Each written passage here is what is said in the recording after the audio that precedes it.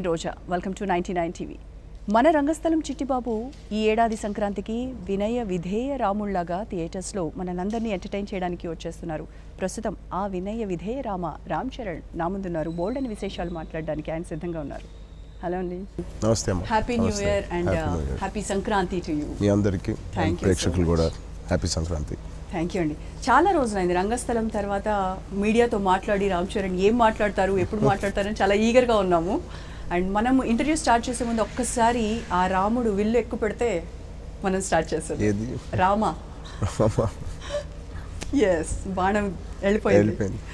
అలా ఎంత వేగంతో మీరు ఇప్పుడు బాణం వదిలారో అంతే వేగంతో ప్రేక్షకులందరూ దీన్ని రిసీవ్ చేసుకుంటున్నారు. అంత మంచి సక్సెస్ అవ్వాలని కోరుకుంటున్నాము. అండ్ చరణ్ గారు, బోయపాటి గారి మూవీ అంటే మాకు క్లారిటీ ఉంది. ట్రైలర్ చూసిన తర్వాత అది డబుల్ అయింది. ఈ కాంబినేషన్ చాలా కొత్తగా ఉంది, ఎక్సైట్మెంట్ ఉంది. So how you feeling about that? అంటే మీరు చూసినప్పుడు మీరు ఎంత ఎక్సైట్ ఫీల్ అయ్యారో, చేసిన ప్రతిరోజు నేను అలాగే ఎక్సైట్ అయ్యాను.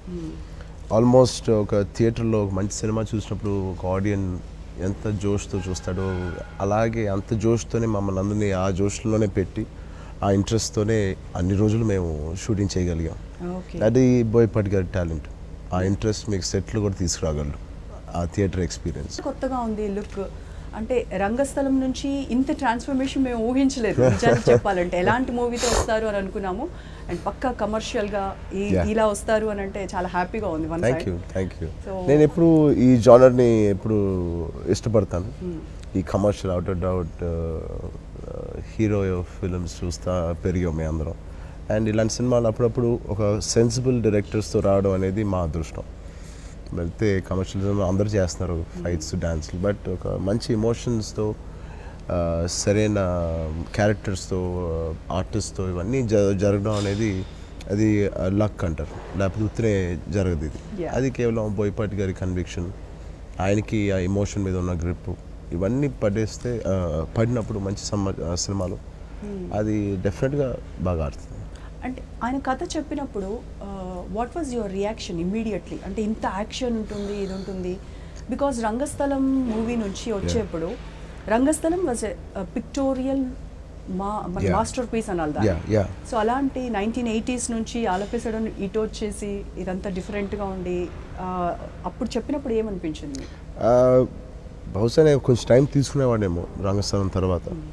బట్ ఆయన చాలా రోజుల నుంచి వెయిట్ చేస్తూ ఉన్నారు. నాకు కూడా వేరే కమిట్మెంట్ ఉంది దీని తర్వాత. సో అవన్నీ మైండ్లో పెట్టుకుని ఇంకా ఎక్కువ సమయం లేకుండానే దీని లోపలికి ఎలాగోలా దిగిన తర్వాత చూసుకుందాం సీను గారు అని అన్నాను.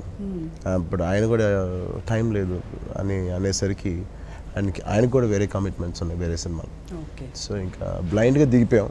దాని తర్వాత ఇంకా ఆయన కన్విక్షన్తో నేను వెళ్ళిపోయాను. ఇంకా ఈ సినిమా నేను ఎక్కువ ఆలోచించి నేను ఎక్కువ చేయకుండా ఈజ్ వెరీ గుడ్. కొన్ని డైరెక్టర్స్ వాళ్ళ కన్విక్షన్తో వెళ్ళిపోతేనే చాలా బాగుంటాం. ప్రీ రిలీజ్ ఈవెంట్లో బోయపాటి గారు మాట్లాడుతూ, నేను ఈ మూవీ చరణ్ కోసమే రాశాను పక్కా స్క్రిప్ట్తో, అండ్ చరణ్ కోసం చాలా నాళ్ళు వెయిట్ చేశాను అని కూడా చెప్పారు. ఒక 3 to 4 years బ్యాక్ ఈ లైన్ విన్నాం. దాన్ని ఇంకా ఏం డెవలప్ చేయలేదు ఫుల్గా. బట్ ఓకే చేసిన తర్వాత ఆయన మెల్లగా వేరే కమిట్మెంట్స్ ఉంటూ అవి ఫినిష్ చేసుకుని దీన్ని కూడా డెవలప్ చేసుకుని వచ్చేసరికి కొంచెం టైం పట్టింది. సో ఇదే ప్రీ రిలీజ్ ఈవెంట్లో కేటీఆర్ గారు మాట్లాడుతూ, ట్రైలర్ చూస్తే వినయ విధేయ రామలాగా నాకు అనిపించట్లేదు, కొంచెం డౌట్ అనిపిస్తోంది, విధ్వంస రామ అనేమో అనిపిస్తోంది. వినయం ఉంది, విధ్వంసం ఉంది, కేర్ అండ్ కన్సర్న్ అన్నీ ఉండాల్సిన, ఒక రాముడిగా ఉండాల్సిన క్యారెక్టరైజేషన్ని తీసుకుని డెవలప్ చేసిన కథ. సో రెండు ఒక వ్యక్తిలో ఉండాలి. సో అయోధ్యలో ఉన్నప్పుడు రాముడు ఒకలా ఉంటాడు, యుద్ధ భూమిలో ఉన్నప్పుడు ఒకలా ఉంటాడు. అలాగే అన్ని ఎక్స్పెక్ట్ చేస్తాం మేము. అలాగే ఉంటుంది ఆయన క్యారెక్టరైజేషన్. ఓకే. అండ్ చిరంజీవి గారు ప్రీ రిలీజ్ ఈవెంట్లో మాట్లాడుతూ, నేను నా లైఫ్లో 2 సంపాదించుకున్నాను, ఒకటి జనం, 2 రామ్ చరణ్ అని అన్నారు. అంటే చాలా ఎమోషనల్గా అనిపించింది మాకు కూడా. ఒక తండ్రి తన లైఫ్లో నా కొడుకే నా అచీవ్మెంట్ అని చెప్పడం కంటే గొప్ప సందర్భం ఇంకేముంటుంది అని అనిపించింది. అంతగా రామ్ చరణ్ ఏం ఇన్ఫ్లుయెన్స్ చేశారు చిరంజీవి గారు? ఏమో అండి, ఆయన ఇచ్చింది నేను ఎప్పుడు ఇంతకుముందు ఫంక్షన్స్ కూడా చెప్తూ ఉన్నాను. ఆయనకన్నా లేకపోతే కళ్యాణ్ బాబు కన్నా గొప్ప వ్యక్తి అయిపోవాలని మాకేమీ అంత ఆశలు లేవు. బట్ వాళ్ళు ఇచ్చింది మేము పాడు చేయకుండా ముందుకు సాగితే అదే మాకు ఒక పెద్ద అచీవ్మెంట్ అని నేను ఎప్పుడు భావిస్తాను. అది ఎన్నో ఫంక్షన్స్లో కూడా నేను చెప్పాను. I truly believe that even now. And నేను ఒకనే కొడుకుని కాబట్టి బహుశా ఆయనకి ఎక్స్పెక్టేషన్స్ ఎక్కువ ఉంటాయి. అది కొంచెం భారంగా అనిపించిన, బట్ అది పెద్ద రెస్పాన్సిబిలిటీ. అది కానీ మేము అచీవ్ చేయగలిగితే ఈ జీవితంలో మేము చేయాల్సింది ఇంకేం లేదు. అదొకటే, ఆయన హ్యాపీగా ఉంటే చాలు మాకు. ఇంకా రెస్పాన్సిబిలిటీ పెరిగిందేమో చరణ్కి అని అనిపిస్తుంది.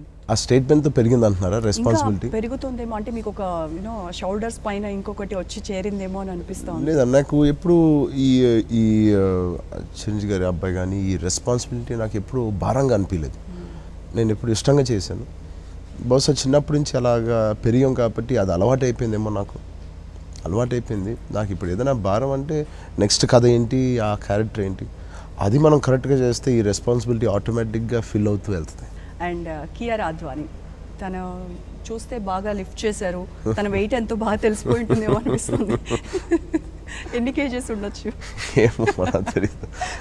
It's nice scene. It's second హాఫ్లో వచ్చే సీన్ అది, సాంగ్ లీడ్ అది. But it's also picturisation. ఆ సీన్ చాలా చాలా మంచి సీన్.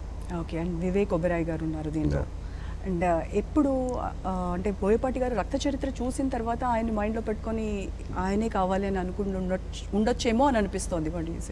అంటే అది రక్త చరిత్ర కరెక్ట్గా చెప్పారు మీరు. ఆల్మోస్ట్ ఆ సినిమా చూసే పెట్టుకుందాం అనే ఉద్దేశం ఉంటుంది. But is a fine artist. ఆయనతో పనిచేయడం అనేది ఒక సినిమాకి ఒక మంచి ప్లస్ పాయింట్ కూడా. ఆయన ఎమోషన్స్ కానీ అవి కానీ ఎక్కువ ఎక్స్ప్లెయిన్ చేయకుండా డైరెక్టర్స్ ఒక సీనియర్ ఆర్టిస్టులతో పనిచేయడం అంటే అవే అడ్వాంటేజ్ మాకు. యా. అండ్ మీ మూవీస్ చూస్తే ధృవ నుంచి ఒక కొత్త రామ్ చరణ్ని చూస్తున్నాం. అంటే యాక్షన్లో కావచ్చు, మీ ఫిజిక్ మెయింటైన్ చేయడంలో కావచ్చు, కొంచెం హై కాన్సన్ట్రేషన్ చేస్తున్నారు అని అనిపిస్తోంది. అంటే అప్పటికి కొన్ని సంవత్సరాలు అయిపోయింది నుంచి ఇండస్ట్రీకి. సో మాకు కూడా బోర్ కొట్టి ఇంకైనా కొత్తగా చేద్దామా అనే ఒక థాట్ వచ్చి బహుశా మీకు కొంచెం ఎఫర్ట్ పెట్టుంటాను. అదే మీకు డిఫరెంట్గా కనిపిస్తుంది. అండ్ రామ్ చరణ్ లైఫ్లో వైఫ్ రోల్ ఏంటి? Wife రోలే absolutely. She has her own business. ఆవిడ చిన్న దాంట్లో అపార్ట్ ఫ్రమ్ బిజినెస్ ఆవిడ చిన్న ఏవో ఉంటాయి ఇన్స్టాగ్రామ్లో అవి చేసుకుంటూ ఉంటారు ఆవిడ కుకింగ్. అది కాకుండా she has a full fledged job office and we are happy. మేము చూసాం సోషల్ మీడియాలో తను పోస్ట్ చేస్తున్నటువంటి వీడియోస్ కూడా చూసాము.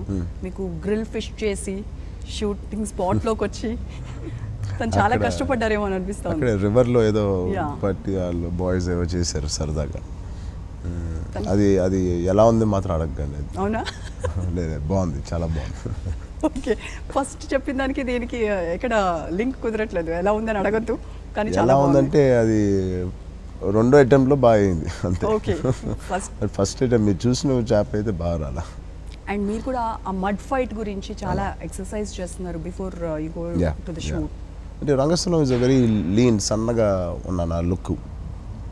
ఇది విత్ ఇన్ నేను చెప్పాను కదా టైం లేకుండా మేము షూటింగ్కి వెళ్ళిపోయాం. సో ఉన్న 2 నెలల్లో చేయాల్సిన అంత ఇది కొంచెం కష్టం అనిపించింది అంతే. మ్యూజిక్ గురించి డిఎస్పి చించేశాడు. డిఎస్పి గురించి ఎంత చెప్పినా తక్కువ. మా ఫ్యామిలీకి చాలా అతి దగ్గర సంబంధం ఉన్న వ్యక్తి. మా ఫస్ట్ ప్రొడక్షన్ అవని, నాతో ఇంకో 3 సినిమాలు అవని, దేవి ఎప్పుడూ మాకు బెస్ట్ ఇస్తారు. ఆయన అడగకుండానే ఎక్కువ ఫస్ట్ సాంగ్ పంపించిన ఫస్ట్ ట్యూనే మాకు ఓకే అయిపోద్ది. అంత ఇష్టంతో చేస్తాడు మాకు ఎప్పుడు సినిమాలు. And I really enjoyed Rama love Sita, తస్సాదియా. Especially ఆ సాంగ్ గురించి అందరూ బ్యూటిఫుల్ విజువల్స్కి స్కోప్ ఉన్న సాంగ్ లాగా మాకు ఇచ్చారు. జనసేన గురించి చరణ్ అభిప్రాయం ఏంటి? గ్రేట్ అంబిషన్తో, ఒక గ్రేట్ థాట్ ప్రాసెస్తో పెట్టిన ఒక పార్టీ. కేవలం పవర్ కోసం పెట్టినది కాదు. ఒక సొసైటీలో ఏదో ట్రాన్స్ఫర్మేషన్, ఏదో మార్పు తీసుకురావడానికి పాలిటిక్స్లో పెట్టిన party Janasena. So first of all power కాకుండా ఒక మార్పు కోసం పెట్టిన పార్టీ ఎప్పుడూ ఉండాలి అండ్ సక్సెస్ఫుల్గా ఉండాలి. అది ఎవరు పెట్టినా, అది కళ్యాణ్ బాబే పెట్టారు కాబట్టి మరింత సక్సెస్ అవ్వాలని నేను మనస్ఫూర్తిగా కోరుకుంటున్నాను. మీ నుంచి కాంట్రిబ్యూషన్ ఏంటి జనసేనకు? అంటే సపోర్ట్ చేస్తున్నారు అంతే అమ్మా, ఇంకేం. జెండా పట్టుకొని అది ఒకటి, నేను నాన్నగారు కానీ కళ్యాణ్ బాబాయ్ ఏ పిలుపు ఇవ్వకుండా మేము చేయము. బికాజ్ ఆయన ఎప్పుడో చెప్పారు, మేము పాలిటిక్స్లో ఉన్నాం చరణ్, మీరు అక్కడ ఉన్నారు, ఇద్దరం క్రాస్ పార్ట్స్ అవ్వకూడదు, అది మీ ప్రొఫెషన్కి మంచిది కాదు, నాకు కూడా నేను అవసరం అయినప్పుడు నేను ఖచ్చితంగా నేనే పిలిపిస్తాను, మీరు తొందరపడి మాత్రం ముందుకు రాకండి, నేను ఉన్నాను కదా నేను చూసుకుంటాను అని ఆయన ఎప్పుడో చెప్పారు నాకు. ప్రజారాజ్యం అప్పుడు చెప్పారు, ఈ మధ్య జనసేన అప్పుడు కూడా ఆయన చెప్పారు.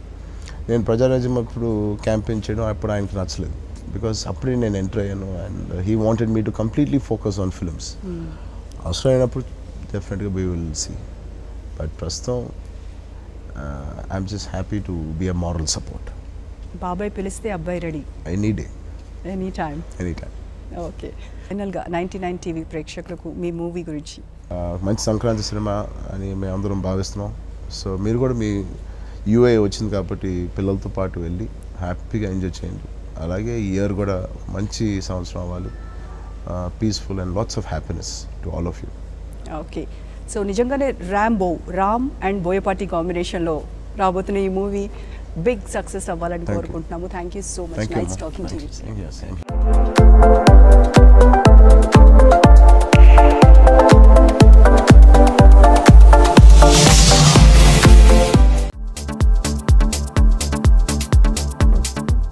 Please subscribe to New Waves.